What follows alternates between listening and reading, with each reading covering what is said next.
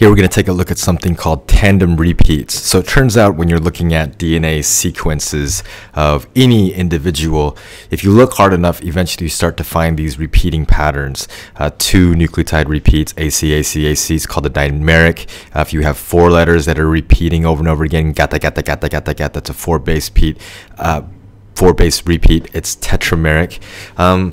They're called tandem repeats, and there is some importance related to them, and they're useful for us for biotechnology. So found in human genomes and in other species as well too.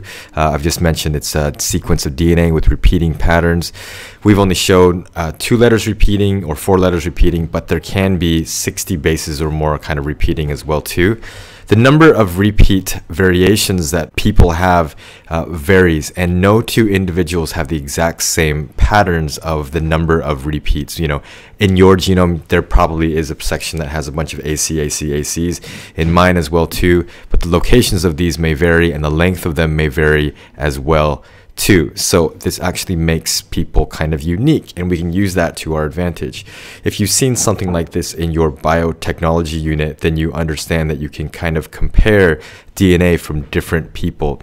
This is crime scene data. This is suspect 1, suspect 2, suspect 3. It can also be used in paternity tests. So it turns out the DNA that we chop up to make these bands and separate them by gel electrophoresis actually comes from these repeats, because everyone is kind of unique with all of this. So the main thing is that everyone ends up with a different combination of these types of repeats unless you're identical twins. So you want to watch out for that.